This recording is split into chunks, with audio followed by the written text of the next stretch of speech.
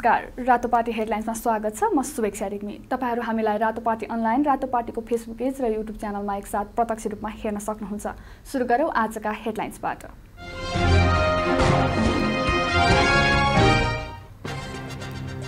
नेपाली कांग्रेसको सभापति पदका लागि दोस्रो चरणको मतदान भृकुटी मण्डपमा जारी। देउवालाई सिंह र निधिको समर्थन।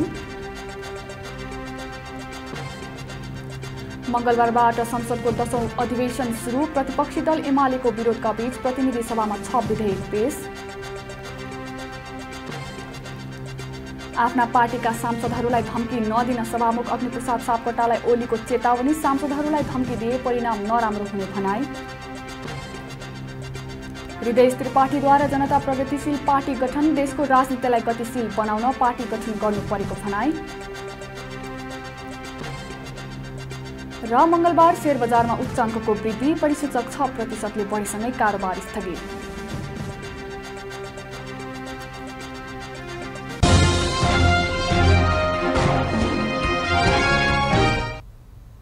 समाचार अब विस्तारमा। नेपाली कांग्रेसको महाधिवेशन अन्तर्गत दोस्रो चरणको मतदान सुरु भएको छ। कांग्रेसको सभापति पदका लागि दोस्रो चरणको मतदान राजधानीको राष्ट्रिय सभागृहमा सुरु भएको हो। सोमबार भएको मतदान पछिको मतगणनामा सभापतिका कुनै पनि उम्मेदवारले जितका लागि आवश्यक 51% मत हासिल गर्न नसकेपछि मंगलबार पुनः फेरि मतदान भएको हो। दोस्रो चरणको चुनावमा शेरबहादुर देउवा र शेखर कोइराला बीच प्रतिस्पर्धा जारी रहेको छ। यता पहिलो चरणमा चुनावी दौडबाट बाहिरिएका तीनै उम्मेदवार प्रकाशमान सिंह, विमलेन्द्र निधि र कल्याण गुरुङले देउवालाई समर्थन गर्ने घोषणा गरेका छन्। विमलेन्द्र निधिले महाधिवेशन प्रतिनिधिमा नेतृत्व परिवर्तनको चाहना नदेखिएको बताउनु भएको छ। उहाँले आफूले महाधिवेशनबाट नेतृत्व परिवर्तन हुने ठाने पनि प्रतिनिधिमा परिवर्तनको आकांक्षा नदेखिएको बताउनु भएको हो। अहिले प्रतिनिधिकै भावना अनुसार आफूले दोस्रो चरणको निर्वाचनमा सभापतिका उम्मेदवार शेरबहादुर देउवालाई समर्थन गर्ने निर्णय लिएको निधिको भनाइरहेको थियो। र आगामी दोस्रो चरणको लागि हुने निर्वाचनमा शेरबहादुर देउवालाई नै पार्टी सभापतिको पदमा मतदान गर्नको लागि पनि म सबै साथीसँग अपिल पनि गर्दछु, हार्दिक अपिल पनि गर्दछु। शेरबहादुरजी आउनुभएको थियो, म कहाँ बिहान फोनमा पनि कुरा भएको थियो, उहाँले फोन गर्नुभएको थियो र अघि केही छिन अगाडि उहाँ आउनु पनि भएको थियो र मैले हिजोको मतदानको परिणामलाई आत्मसात गरेर त्यसको वास्तविकतालाई बुझेर शेरबहादुर देउवालाई नै पार्टी सभापतिमा मैले पूर्ण समर्थन गर्ने निर्णय गरेको छु। पहिलो चरणमा सभापति चयनका लागि सोमबार भएको मतदानमा 76 मत बदर भएको थियो। निर्वाचन समितिका अनुसार खसेको 4679 मध्ये 76 मत बदर भएको हो। समितिका अनुसार सभापतिका उम्मेदवार शेरबहादुर देउवाले 2258 मत ल्याउनु भएको थियो भने शेखर कोइरालाले 1702, विमलेन्द्र निधिले 250, प्रकाशमान सिंहले 371 र कल्याण गुरुङले 22 मत प्राप्त गर्नु भएको थियो। कांग्रेसमा 4743 मतदाता रहेका छन्। सभापति पदका लागि जारी मतदान सकिनासाथ आजै मतगणना हुने जनाइएको छ भने कांग्रेसका अन्य पदाधिकारीहरूको मतगणना सभापतिको टुङ्गो लागेपछि मात्र हुने भएको छ। मंगलबारबाट संसदको 10औं अधिवेशन सुरु भएको छ। प्रतिनिधि सभा र राष्ट्रिय सभा गरी दुवै सदन मंगलबारबाट सुरु भएको हो। प्रतिनिधि सभाको 10औं अधिवेशनको पहिलो बैठकमा प्रमुख प्रतिपक्षी दल नेकपा एमालेले भने विरोध जनाएको छ। नेकपा एमालेले आफ्नो पार्टी संसदीय दलबाट निष्कासनमा परेका माधव कुमार नेपाल सहितका 14 जना सांसदहरूलाई कारबाही गरेको सूचना सभामुख सापकोटाले जारी नगरेको भन्दै संसद बैठक अवरुद्ध पार्दै आएको छ। संसद अवरोधका बीचमा प्रतिनिधि सभामा आज 6 वटा पेश भएका छन्। गृहमन्त्री बालकृष्ण खाडका तर्फबाट कानून, न्याय तथा संसदीय मामिला मन्त्री दिलेन्द्र प्रसाद बडोले नेपाल प्रहरी प्रदेश, प्रहरी कार्य सम्पादन, सुपरिवेक्षण समन्वय पहिलो संशोधन अध्यादेश 2078, तेजाब तथा अन्य घातक रासायनिक पदार्थ नियमन अध्यादेश 2078 र सामाजिक सुरक्षा पहिलो संशोधन अध्यादेश 2078 पेश गर्नुभएको हो। त्यस्तै भौतिक पूर्वाधार तथा संसदीय मामिला मन्त्रीको तर्फबाट पनि मन्त्री बडुले रेलवे अध्यादेश 2078 पेश गर्नुभएको छ। त्यस्तै यौन हिंसा विरुद्धका केही ऐनलाई संशोधन गर्ने अध्यादेश 2078 र फौजदारी कसुर तथा फौजदारी कार्यविधि सम्बन्धी केही ऐन संशोधन गर्ने अध्यादेश 2078 पनि पेश गर्नुभएको छ। तेजाब लगायत अन्य घातक रासायनिक पदार्थको प्रयोग गरी आपराधिक क्रियाकलाप गर्ने संख्या दिनानुदिन बढ्दो क्रममा रहेको छ। मुलुकी अपराध संहिता 2074 को दफा 193 ले तेजाब वा अन्य रासायनिक, जैविक र विषालु पदार्थ प्रयोग गरी कुरूप पार्न नहुने व्यवस्था गरेको भए तापनि उक्त व्यवस्थाले तेजाब लगायत अन्य घातक रासायनिक पदार्थको उत्पादन, बिक्री, वितरण, ओसार प्रसार र प्रयोग सम्बन्धमा प्रष्ट व्यवस्था नगरेको हुँदा सो सम्बन्धी नयाँ कानुन बनाई तेजाब लगायत अन्य घातक रासायनिक पदार्थको प्रयोग गरी हुने आपराधिक क्रियाकलापलाई न्यूनीकरण गर्न नियामक कानुन आवश्यक भएको साथै तेजाब तथा अन्य घातक रासायनिक पदार्थको उत्पादन, निकासी, पैठारी, भण्डारण, ओसार प्रसार, प्रयोग, बिक्री, वितरण तथा यस्तो पदार्थको विसर्जन गर्ने कार्यलाई नियमन गर्नको लागि तत्काल कानुनी व्यवस्था गर्न प्रतिनिधि सभाको अर्को बैठक पुस 6 गते मंगलबार दिउँसो 1 बजे बस्ने भएको छ। यस्तै मंगलबारबाट सुरु भएको राष्ट्रिय सभामा पनि एमालेले आफ्ना माग राख्दै विरोध जनाएको छ। विरोधका बीच गृहमन्त्री बालकृष्ण खाडका तर्फबाट भौतिक पूर्वाधार तथा यातायात मन्त्री रेणुकुमारी यादवले सामाजिक सुरक्षा ऐन सम्बन्धी पहिलो संशोधन अध्यादेश 2078, नेपाल प्रहरी र प्रदेश प्रहरी कार्य सञ्चालन, सुपरिवेक्षण र समन्वय पहिलो संशोधन अध्यादेश 2078 र तेजाब तथा अन्य घातक रासायनिक पदार्थ नियमन अध्यादेश 2078 पेश गर्नुभएको हो। अध्यक्ष महोदय, तेजाब एसिड आक्रमण कसुरमा सजाय सम्बन्धी कानुन व्यवस्थालाई बनेको अध्यादेश 2078 राष्ट्रिय सभाको अर्को बैठक आगामी पुस 5 गते सोमबार दिउँसो 1 बजेका लागि बोलाइएको छ।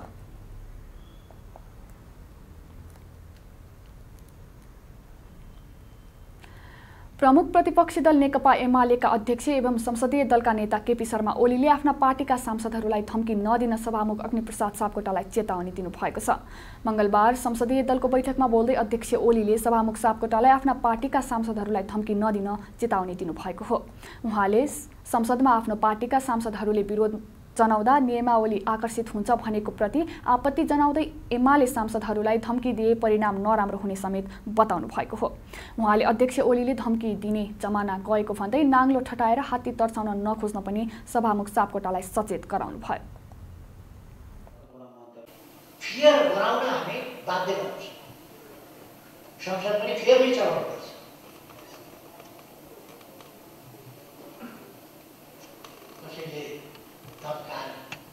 नियमावली आकर्षित हुन्छ वा संसदीय भाषा नियमावली आकर्षित कानुन आकर्षित हुन्छ कि हुँदैन, नियमावली आकर्षित हुन्छ कि हुँदैन, कहाँ चाहिँ नियमावली आकर्षित त्यसो भएर धम्की दिने जमाना थियो र अब धम्की नदिएको नाङ्लो ठटाएर हात दर्शाउनु पर्दैन। निकाल्छु भन्नेहरूलाई,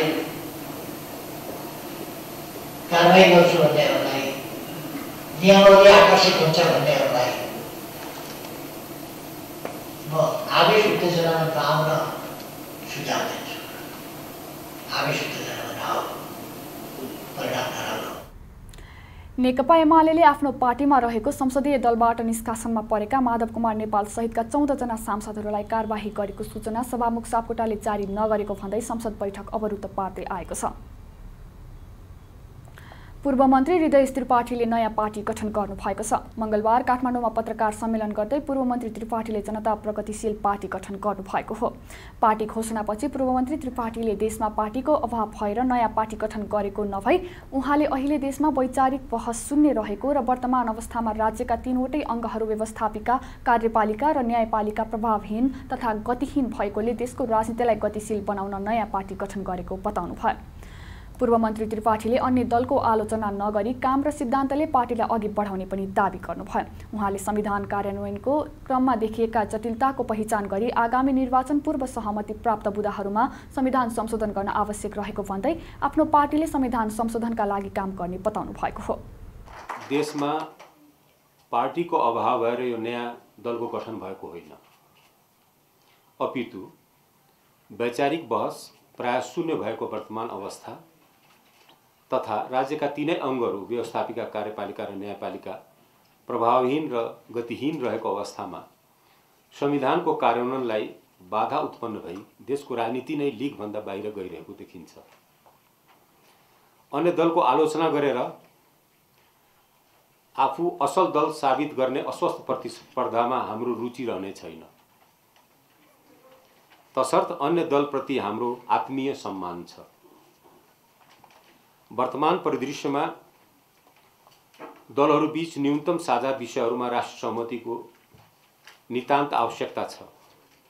यसले नै लिग बाहिर पुगेको राजनीतिलाई पुनः सही बाटोमा ल्याउनेछ र संविधानलाई चलायमान बनाउनेछ। पूर्व मन्त्री त्रिपाठीले संविधान संशोधन, लेखा परीक्षण, स्थानीय तहको सीमाङ्कन, मुलुकको अर्थतन्त्र, मुख्य अन्नबालीको न्यूनतम समर्थन मूल्य निर्धारण, तराई मधेसका पारम्परिक पेसाहरूको संरक्षण, जन्मको आधारमा नागरिकता पाउनुपर्ने लगायतका कुराहरूमा आफ्नो पार्टीले वैचारिक बहस गर्ने बताउनु भयो। उहाँले प्रतिनिधि सभा सदस्य रेशम चौधरी हालसम्म जेलमा रहनु विडम्बना भएको पनि बताउनु भयो। पूर्व मन्त्री त्रिपाठीले एमसीसी लगायत कतिपय विषयहरूमा राष्ट्रिय सहमति खोज्नुपर्ने पनि बताउनु भयो। रातोपाटी हेडलाइन्समा अब एकैछिन ब्रेक। वात्सल्य नेचुरल आइभीएफ आधुनिक चिकित्सा, उच्च सफलता दर, अन्तर्राष्ट्रिय स्तरको उपचारद्वारा सन्तान प्राप्ति सम्भव छ। ब्रेकपछि पुनः स्वागत छ। अब बाँकी समाचार। मिलेनियम च्यालेन्ज कर्पोरेसन एमसीसी को विरोधमा नयाँ बानेश्वर स्थित संघीय संसद भवन बाहिर प्रदर्शन गरिएको छ। मंगलबार सीपी गजुरेलको नेतृत्वमा रहेको देशभक्त जनगणनातान्त्रिक मोर्चा, नेत्र विक्रम चन्द विप्लव नेतृत्वको नेपाल कम्युनिस्ट पार्टी, विश्वभक्त दुलाल आहुति नेतृत्वको वैज्ञानिक समाजवादी कम्युनिस्ट पार्टी नेपाल लगायतका घटकहरूको आह्वानमा एमसीसी को विरोध गर्दै संसद भवन बाहिर प्रदर्शन गरिएको हो। दर्जनौको संख्यामा भेला भएका युवाहरूले एमसीसी चाहिँदैन, देश बेच्न पाइँदैन, दलालहरू होशियार, एमसीसी खारेज कर लगायतका नारा लगाएका थिए भने कालो झण्डा प्रदर्शन गरेका थिए।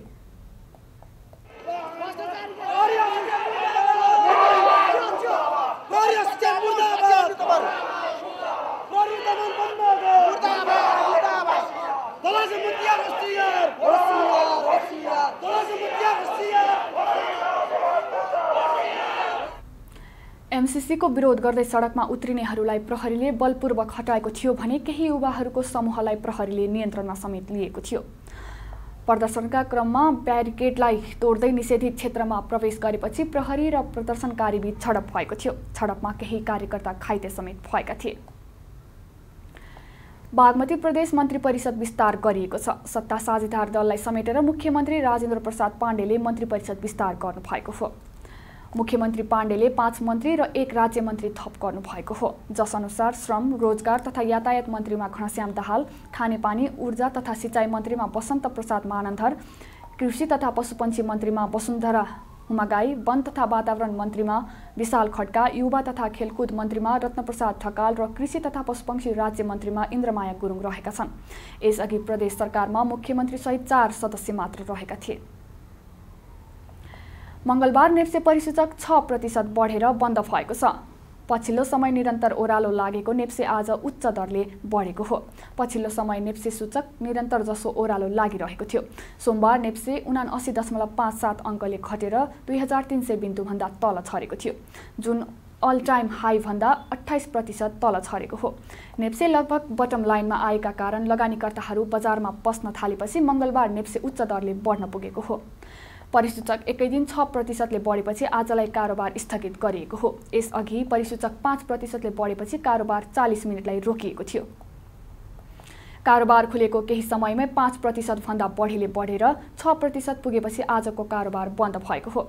6% बढेसँगै नेप्से परिसूचक 2418 अङ्कमा पुगेको छ। 6% को वृद्धिसँगै परिसूचक 137 अङ्कले बढेको हो। यस क्रममा आज 1 अर्ब 84 करोड रुपैयाँ बराबरको 40 लाख किता सेयर किनबेच भएको छ। आज परिसूचक बढेसँगै बजारमा सेयर बेच्ने भन्दा किन्नेको भिड बढी देखिएको थियो। लगानीकर्ताले आफ्नो सेयर बेच्न नचाहँदा कारोबार रकम न्यून रहेको हो। आज कारोबारमा आएका 13वटै समूहमा उच्च वृद्धि आएको छ। जीवन बीमा समूहमा सबैभन्दा बढी 661 अङ्कको र निर्जीवन बीमा समूहमा 645 अङ्कको वृद्धि आएको छ। यसपछि विकास बैंक समूहमा 358 अङ्क र उत्पादन मुलुक समूहमा 304 अङ्कको सुधार आएको छ। समाचारमा अब खेल प्रसङ्ग। बङ्गलादेशमा आयोजना हुने Asian senior central John men's and women's volleyball च्याम्पियनसिपमा Nepali टोली आशावादी प्रदर्शन गर्ने तयारीमा छ। डिसेम्बर 21 देखि 29 सम्म बङ्गलादेशको ढाकामा आयोजना हुने Asian senior central John men's and women's volleyball च्याम्पियनसिपमा सहभागी हुने पुरुष टोली यति बेला अन्तर्राष्ट्रिय सहभागिता राम्रो बनाउने तयारी गरिरहेको छ। हेरौँ एक रिपोर्ट। बांग्लादेशमा आयोजना हुने Asian senior central John men's and women's volleyball च्याम्पियनसिपमा सहभागी हुने पुरुष टोलीको नाम आइतबार सार्वजनिक भइसकेको छ। 12 सदस्यीय नेपाली टोलीले अहिले त्रिपुरेश्वर स्थित राष्ट्रिय खेलकुद परिषदको कवर्ड हलमा विगतमा हात पारेको नतिजालाई सुधार गर्ने अभ्यास गरिरहेको छ। च्याम्पियनसिपमा सहभागी हुनका लागि टिममा देखिएको समस्यालाई सुधार गर्न डच प्रशिक्षक हान अबिङले प्रशिक्षण केन्द्रित गरिरहेका छन्। प्रशिक्षक अबिङले कोरोना महामारीका कारण 2 वर्षदेखि हुन नसकेको भलिबलमा सहभागिता नै ठूलो महत्त्वपूर्ण उपलब्धि भएको भन्दै टोलीले उत्साहका साथ तयारी भइरहेको बताउनुभयो। I was satisfied about when I was here 2 years ago and we got the 5th place. We were dreaming about the medal and we wanted to achieve the half final. But there were 4 teams that were better. And of course you have always a little chance, but at that moment when we played a decisive match against Maldives had more quality and you have to accept that. So I was not disappointed. I was just seeing that our performance was good, but not good enough to beat Maldives. Now we have to another complete different situation. Without playing an international game, going to an international tournament, first we have to look to ourselves. प्रतियोगितामा सहभागिता जनाउनका लागि Nepal volleyball संघले आइतबार मात्र इम राणाको कप्तानीमा 12 सदस्यीय team घोषणा गरेको छ, जसमा मानबहादुर श्रेष्ठ र भैरव बमले राष्ट्रिय टोलीमा पुनरागमन गरेका छन्। दक्षिण एसियामा औसत प्रदर्शन गर्ने टोलीले आगामी संस्करणको सहभागितालाई राम्रो बनाउन लक्ष्यसहित तयारी गरिरहेको छ। कोभिड-19 का कारण नेपालले विगत 2 वर्ष यता कुनै पनि अन्तर्राष्ट्रिय प्रतियोगिता खेलेको छैन। सुरुवाती चरणमा फिटनेस समस्या भए पनि अहिले अभ्यासको क्रममा कुनै पनि खेलाडीमा चोट नदेखिनु टोलीको सुखद पक्ष भएको प्रशिक्षक हान अबिङले थप्नुभयो। So when I came back to Nepal it was mid of November and we started the first practice, I could see that they were less fit as 2 years ago. So we did some physical stuff to adjust a little again to adapt the indoor training and to adapt the indoor volleyball, and for that I'm very happy. We have no severe injuries. Everybody, also the 16 guys who practiced before, had no injuries. So I'm very happy about that. यस्तै नेपाली टोलीका कप्तान इमराना मगरले तयारी सन्तोषजनक नै भएको बताउनुभयो। छोटो समय भए पनि तयारी विगतको भन्दा राम्रो भएको र विगतमा भन्दा राम्रो नतिजा निकाल्नमा आशावादी रहेको बताउनुभयो। सहभागी 5 टोली मध्ये बांग्लादेश र मालदिभ्स नेपालकै स्तरको भएको र अन्य 2 टोली केही राम्रो भएकाले प्रतियोगिता अलि प्रतिस्पर्धात्मक बन्ने कप्तान इमले बताउनुभयो।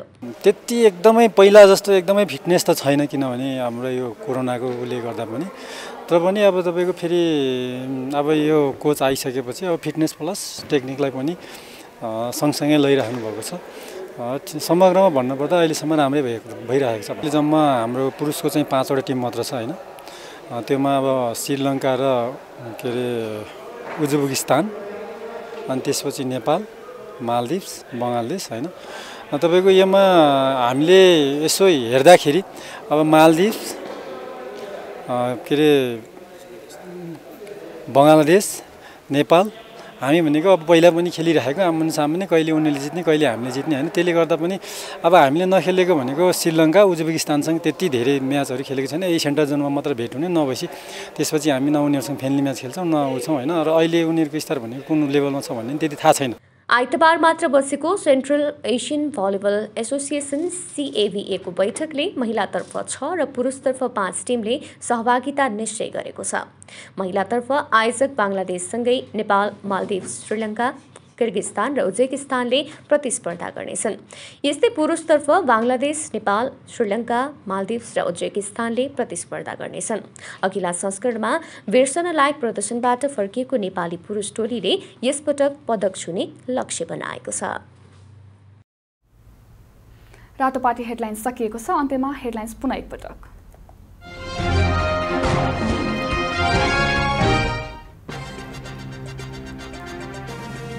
नेपाली कांग्रेसको सभापति पदका लागि दोस्रो चरणको मतदान भिकुटी मण्डपमा जारी, देउवालाई सिंह र निधिको समर्थन। मङ्गलबारबाट संसदको 10औं अधिवेशन सुरु। प्रतिपक्षी दल एमालेको विरोधका बीच प्रतिनिधि सभामा 6 विधेयक पेश। आफ्ना पार्टीका सांसदहरूलाई धम्की नदिन सभामुख अग्निप्रसाद सापकोटालाई ओलीको चेतावनी। सांसदहरूलाई धम्की दिए परिणाम नराम्रो हुने भनाई। हृदय त्रिपाठीद्वारा जनता प्रगतिशील पार्टी गठन। देशको राजनीतिलाई गतिशील बनाउन पार्टी गठन गर्नु परेको भनाई। र मङ्गलबार शेयर बजारमा उच्च अङ्कको वृद्धि। परिसूचक 6% बढीसँगै कारोबार स्थगित।